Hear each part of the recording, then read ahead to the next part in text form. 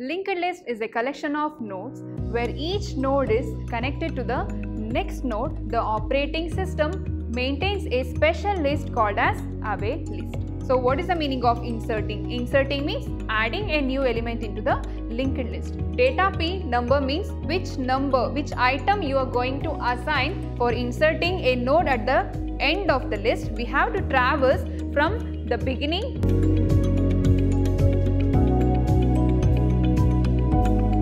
Hello everyone, I am Shweta, Computer Science Faculty, Vidhyaashram College, Mysuru. In my previous session, I have discussed about linked list. So what is the meaning of linked list? Linked list is a collection of nodes where each node is connected to the next node through a pointer. Each node is connected to the next node through a pointer. Linked list is a collection of nodes where each node is connected to the next node through a pointer. So the representation of linked list, start is also called as head, and start is connected to the first node of the list. This is node 1, node 2 and node 3. So here there is no extra element to connect this link. This is a null. Linked list is a collection of nodes where each node is connected to the next node through a pointer, and linked list is having two parts, that is data and link. In data part, all the information will present, and in link part, it stores the address of the next node. So this is here, this is data part and this is link part. In data, I will add 10, and in link part, it stores the address of the next node, and this is called as data and this is link part. This link part stores the address of the next node. This is the representation of linked list. And also I have discussed about the types of linked list. Very important question. Mainly there are three types of linked list. They are singly linked list, doubly linked list and circular linked list. So these are the types of linked list I have discussed in my previous session. And also I have discussed about the operations of linked list. So I have discussed the first operation and have discussed the creation operation, and linked list can perform some operations, that is creating a linked list, traversing a list and inserting a linked list, and linked list can perform some operations, that is creating a linked list and traversing and insertion, deletion, searching and merging. These are the operations can be performed in linked list. Also I have discussed the creation operation, that is creating a linked list and traversing a linked list. Traversing means visit each node of the linked list exactly once. This is called as traversing operations. So today I am going to discuss about the next topic called memory allocation of a linked list. So what is the memory allocation of a linked list? We can call it as a avail list. What is the meaning of avail list? Computer memory is a limited resource. Therefore, some mechanism is required for deleted nodes are available for future use. So, the operating system maintains a special list called as avail list. So, computer memory is having limited resource. Therefore, some mechanism is required for deleting and inserting a node available for future use.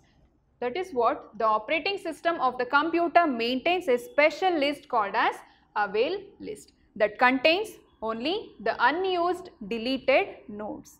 This is called as avail list, and whenever node is deleted from the linked list, memory is added to the avail list. Whenever node is deleted from the linked list, the memory is added to the avail list. So easily we can access the node. Avail list is also called as the free storage list or free pool. So this is called as memory allocation to a linked list. And next we have insertion operations on linked list. Inserting a node into the linked list. So what is the meaning of inserting? Inserting means adding a new element into the linked list. And for inserting into a linked list, we have three operations. That is, inserting a node at the beginning of the linked list, and inserting a node at the given position, and inserting a node at the end of the linked list. Inserting a node at the beginning of the list. Example,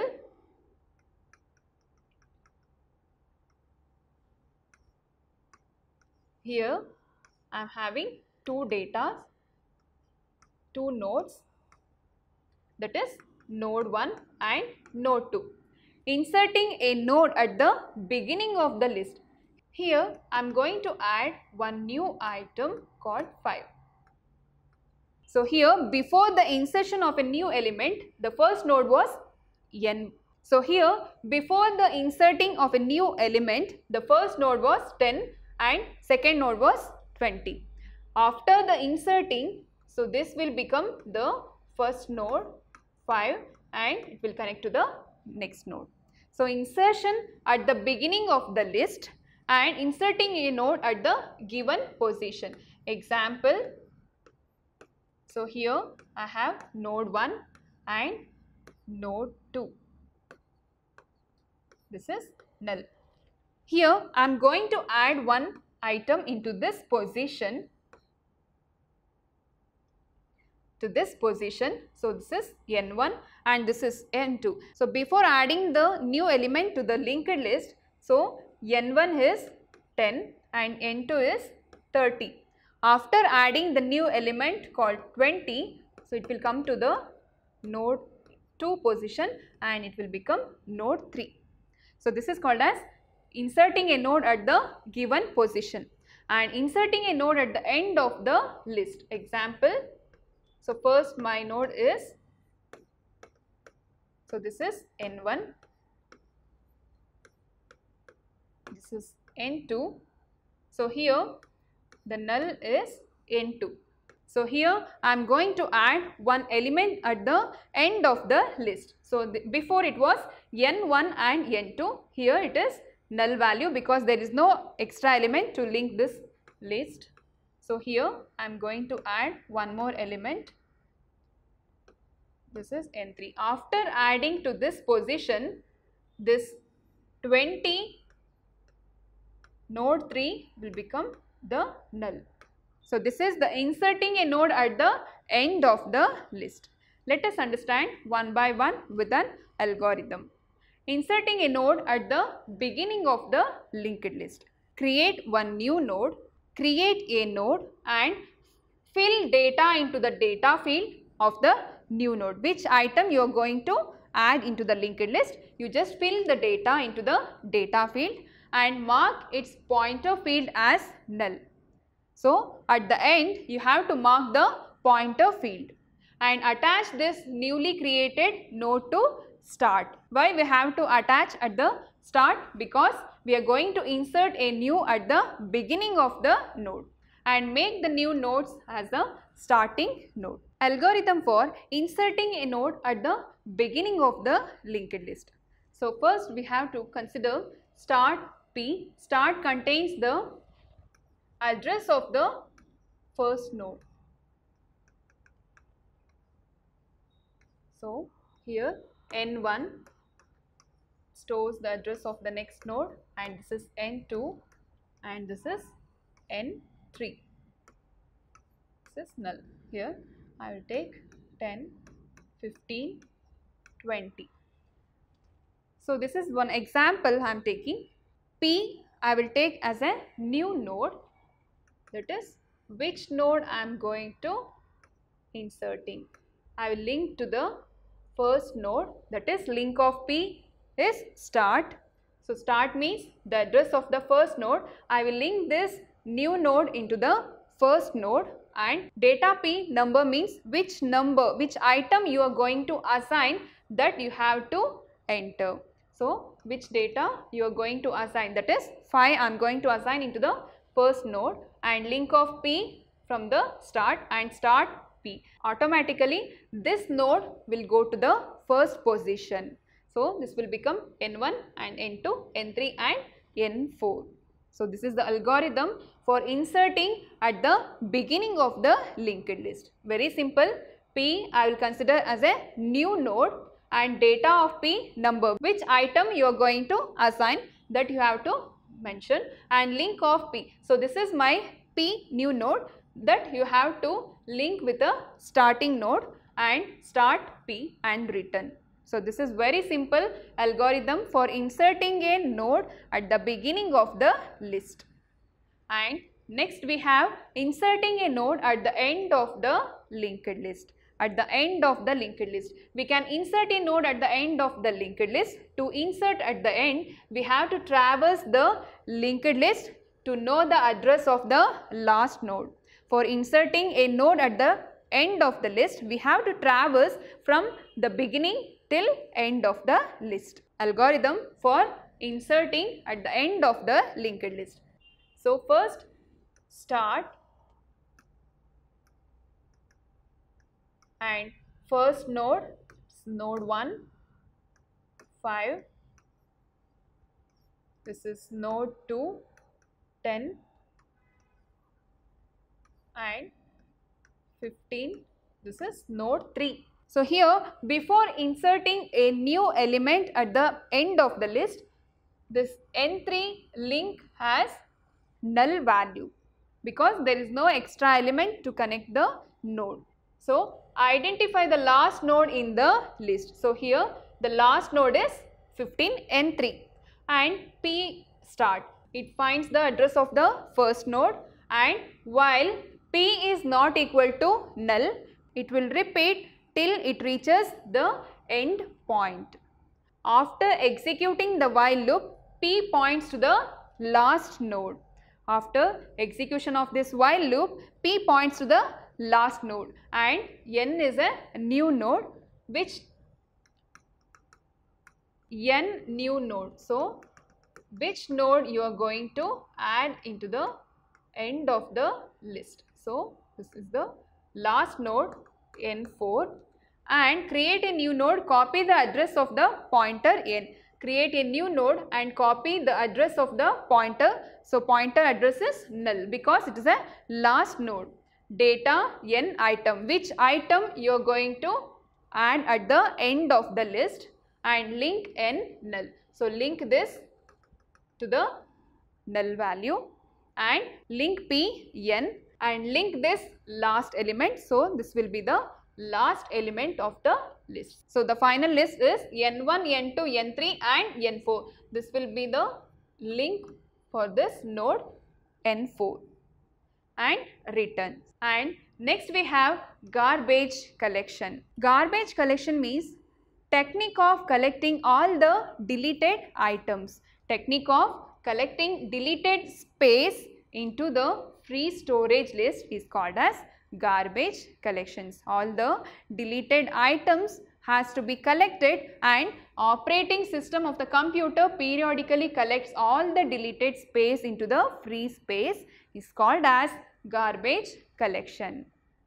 And next topic we have deleting an item from the linked list. How to delete an item from the linked list. So we have three operations for deleting: deletion of the first node, deletion of the last node and deletion of the node at the given position. So first one we have deletion of the first node. How to delete the first node in a linked list. We can delete the first node of the list by changing the start to point the second node of the linked list. If there is only one node in the linked list, the start can be stored with null. If there is only one node in the linked list, the start can be stored with null value. How to delete the first node in a list? So first I will consider an example. List 1 is linked with another node 2 and is linked with another node 3. This is null. This is node 1, node 2 and node 3. Here we have 3 nodes. I am going to delete the first node of the list So P start, I am going to delete the first node, and after deleting the first node, the second node will come to the first position, that is N1, and the third node will come to the second position N2, and start link P. So I will link this node to the second node. After deleting this first node, start will connect to the second node and free of P and return. So after my deletion, this node will be deleting and the start will go to the second node called N2. So this will become N1 and this is N2. This is the deletion of the first node in a linked list. And next we have algorithm delete at the end of the linked list. Delete end. P1, P2 start, we are considering P1, P2 start. This used two pointers called P1 and P2. Pointer P2 is used to traverse the linked list and pointer P1 keeps the location of the previous node of P2. Here P2 is very important. Why? Because it has to traverse from the beginning till end of the list to delete the last item of the linked list. So first step, start P2 start. So here 70, 80 and 90. So node 1, node 2 and node 3. Here I am going to delete the last item called node 3. The data is 90. Right. So first P2 is start. So I am going to start from the P2. P2 means pointer P2 is used to traverse the linked list. So here which item I am going to delete? Here the last item I am going to delete from the linked list. So I will consider P2 is a pointer to traverse each and every element exactly once. So it will check the condition while P2 is not equal to null. It will check the first node and again P1 to P2 and again it will check the last node. It traverses from beginning till end of the list, and while end print data of P2, and link with P1, that is which item you are going to delete, that is the last item I am going to delete from the list, and free of P2 and stop. So here I am going to delete the last item. Before it was the third item in the list. So null is the third item. After deleting my third element in the list, so this will be the null.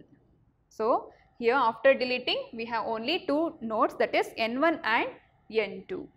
So this is called as deletion at the end of the list. So today we learned insertion at the beginning and end of the list and deletion at the beginning and end of the list, and how to insert the element at the given position. So here I have start connects with the first node, second node and the third node. Here we have three nodes. Here if you want to add one new element at the given position, so you can point the position of the list. So in which position you are going to add an item. So these are the operations performed on linked list. With this we have end of this topic called linked list. We have discussed linked list definition and types of linked list, and operations can be performed on linked list. So in my next session I will come with a new concept called non-linear data structure. Already I have discussed linear data structure. Linear data structures are arrays, queues, linked list and stacks. So in my next session I will come with a new concept called non-linear data structure. Thank you.